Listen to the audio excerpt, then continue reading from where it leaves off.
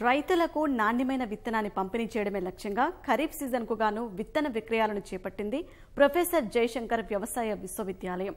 Corona మహమ్మారి కట్టడి, lockdown ఆంక్షల నేపథ్యంలో వర్సిటీ పరిధిలోని వ్యవసాయ పరిశోధన సంస్థల్లో, కృషి విజ్ఞాన కేంద్రాల్లోనూ ప్రధాన ఆహార పంటైన వరి సహా మొక్కజొన్న, కంది, పెసర, జొన్న, పచ్చిరొట్ట పంటల విత్తనాలను రైతులకు అందుబాటులో ఉంచింది. నాసిరకపు విత్తనాల బెడద ఉన్న ప్రస్తుత తరుణంలో రైతులు ఈ అవకాశాన్ని పూర్తి స్థాయిలో సద్వినియోగం చేసుకోవాలని శాస్త్రవేత్తలు పిలుపునిస్తున్నారు. వానాకాలం సీజన్ కోసం ప్రభుత్వం, వ్యవసాయ శాఖ కసరత్తులు మొదలుపెట్టింది. రైతులు సాగుకు సన్నద్దమవుతున్నారు. ఈ నేపథ్యంలో రైతుల అవసరాలు దృష్టిలో పెట్టుకుని ప్రొఫెసర్ జయశంకర్ వ్యవసాయ విశ్వవిద్యాలయం నాణ్యమైన విత్తనాల విక్రయాన్ని ప్రారంభించింది. ఏటా మే నెల చివరి వారంలో విత్తన మేళా నిర్వహించడం పరిపాటి. కానీ లాక్డౌన్ ఆంక్షల నేపథ్యంలో ఈసారి విత్తన మేళా నిర్వహణకు వీలు కాలేదు. ఈ క్రమంలో రాష్ట్ర వ్యాప్తంగా వ్యవసాయ విశ్వవిద్యాలయం పరిధిలోని పరిశోధనా స్థానాలు, కృషి విజ్ఞాన కేంద్రాల్లో రైతుల కోసం విత్తనాలను అందుబాటులో ఉంచింది. 19 రకాల పంటల్లో 62 రకాలకు పైగా మేలైన విత్తనాలు 15,000 క్వింటాళ్లకు పైగా సిద్ధంగా ఉంచింది. ప్రధాన ఆహార పంట వరి సహా మొక్కజొన్న, కంది, పెసర, సోయా చిక్కుడు, జొన్న, మినుము, పచ్చిరొట్ట విత్తనాలను విక్రయిస్తోంది. కాళేశ్వరం ప్రాజెక్టు రాకతో సాగునీరు పుష్కలంగా ఉండటంతో వరి సాగు చేసే రైతులు స్వల్పకాలిక రకాలను ఎంచుకున్నట్లయితే మంచి ఫలితాలు సాధించవచ్చని శాస్త్రవేత్తలు సూచిస్తున్నారు. లాక్డౌన్ వల్ల కొంచెం రైతులు రావడానికి కొంచెం సంశయిస్తున్నారు. కానీ ఈ సంవత్సరం ప్రభుత్వం కూడా ఈ సన్న రకాలు బాగా ప్రోత్సహించడం వల్ల సన్న రకాల మీద చాలామంది రైతాంగం అవగాహనకి పెరిగి సన్న రకాల యొక్క లభ్యత గురించి అడగడం జరుగుతుంది ఫోన్లలో. ప్రభుత్వం ప్రోత్సహించేది, అలాగే రైతులకు కూడా బాగా అనుకూలంగా ఉండి సాగు చేసేటువంటి రకాల్లో తెలంగాణ సోనా ఒకటి మనం ఎక్కువగా చెప్తున్నాము. ఇది RNR 15048. ఇది స్వల్పకాలిక రకం, అంటే 125 నుంచి 130 రోజుల కోతకొచ్చి బాగా సన్నగా ఉండి దిగుబడి కూడా ఎకరానికి 40 క్వింటాలు వచ్చే విధంగా ఉంది. కాబట్టి రైతాంగం బాగా వేస్తున్నారు. ఈ రకానికి మార్కెట్లో కూడా డిమాండ్ బాగా ఉంది. అలాగే నూక కూడా తక్కువగా అవుతుంది కాబట్టి మిల్లర్ కూడా వీటిని కొనడానికి సుముఖతగా ఉన్నాడనమాట.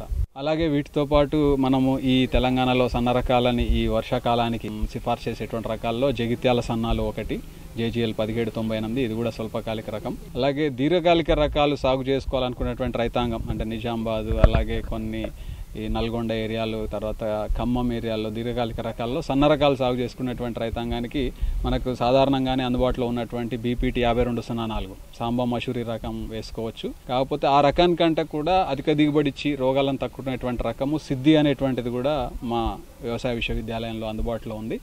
WGL 44 అనేటువంటి రకం. ఇది వరంగల్ పరిశోధన స్థానం, అలాగే ఇతర ఈ KVKలు వాటిలో కూడా విత్తనోత్పత్తి చేసింది కాబట్టి దీన్ని కూడా మనం సాగు చేసుకోవచ్చు.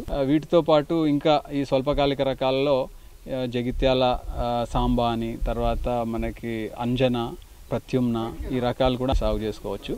ముఖ్యంగా రైతులకు చెప్పేది ఏమిటి అంటే ఈ దీర్ఘకాలిక రకాలు సాగు చేసుకోవాలనుకున్న మాత్రమే ఇప్పుడు నార్లు పోసుకోవడం మంచిది.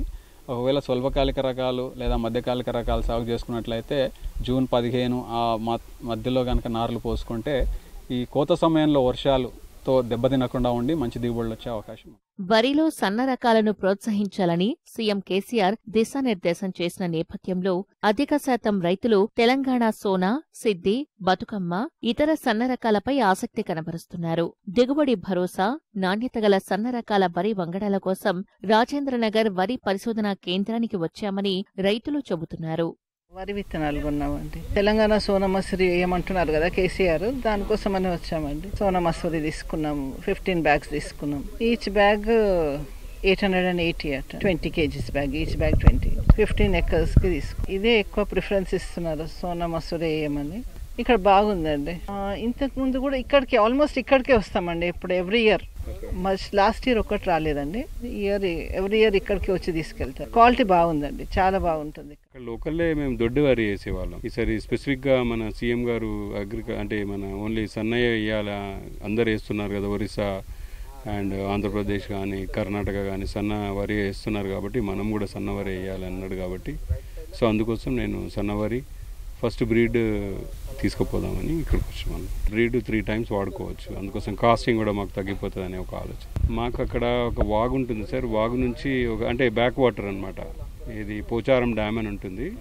దానికి ఒక మోటార్ పెట్టుకొని పంపింగ్ చేసుకుంటాను. ఒక 20 acres పండిస్తాం అనుకుంటే అది ఎంతవరకు కరెక్ట్ అనేది ఏసీ మొలకలు వచ్చి మనకు గులవంగ దాకా కూడా దాని సంగతి తెలుస్తలేదు. లాస్ట్ టైం కూడా అట్లనే జరిగిందనమాట. అందుకని ఈసారి అంటే ఎన్ని జాగ్రత్తలు తీసుకున్నా కానీ మాకు లేదు. ఈసారి కొంచెం సైంటిఫిక్గా పోదామని ఒక ఆలోచన. దానివల్ల మనకు రైతుకు కొంచెం ప్రాఫిట్ ఉంటుందని నమ్ముతున్నాం. కాబట్టి యూనివర్సిటీ నుండి తీసుకోవడమే ఉత్తమం అని, లేదంటే యూనివర్సిటీ సైంటిస్ట్ రికమెండ్ చేసిన సర్టిఫికేట్ ఏజెన్సీ ద్వారా కూడా తీసుకోవచ్చు అని చెప్పారు. దాంట్లో ఏంటంటే ఇప్పుడు ఈల్డ్ గ్యారెంటీ ఉంటుంది. ఏదైనా పెస్ట్ డిసీజ్ ప్రాబ్లం ఏమైనా అరేజ్ అయినా కూడా సైంటిస్టులు వాళ్ళ సలహాలు సూచనలు ఇచ్చేసి రైతులకు మేలు జరిగేటట్టు చూస్తారు. కాబట్టి అది అందుకు ఆ ఉద్దేశంతో ఇక్కడ నుండి సీడ్ తీసుకోవడం ఉత్తమం అని మేము. ప్రైవేట్లో కొంచెం రిస్క్ ఎలిమెంట్ ఉంటుంది కాబట్టి బెస్ట్ థింగ్ ఏంటంటే మన యూనివర్సిటీ ఈజ్ అథెంటిక్.